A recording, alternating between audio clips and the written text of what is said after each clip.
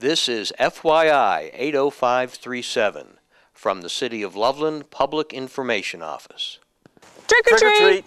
Hi, I'm Scott Pringle. And I'm Mary Marchio. And no, these aren't Halloween costumes. I'm a real firefighter, and Mary's a real police officer. We want everyone to have a wonderful and safe Halloween this year. For safety around the house, use caution when decorating.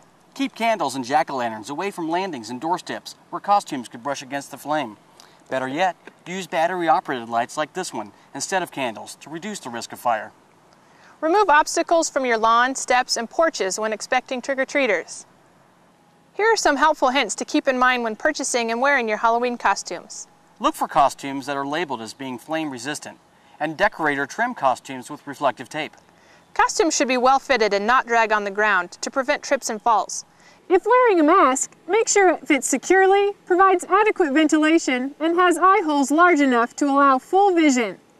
Before your kids go trick-or-treating, be sure they know to always stay with an adult or group of friends. Stay in a well-lit area, never take shortcuts, and never go into an isolated area. Use a flashlight or wear bright reflective clothing so that motorists can see you. And never approach or get into a vehicle that is not your parents'.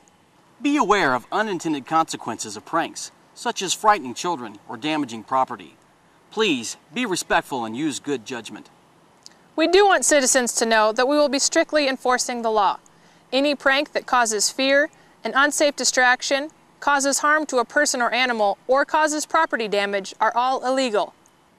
For something different, especially for families with younger children, you might consider enjoying the annual Halloween Family Fun Festival at the Museum Gallery downtown. Details are available on the city's website, cityofloveland.org. Have a fun and safe night. Happy Halloween!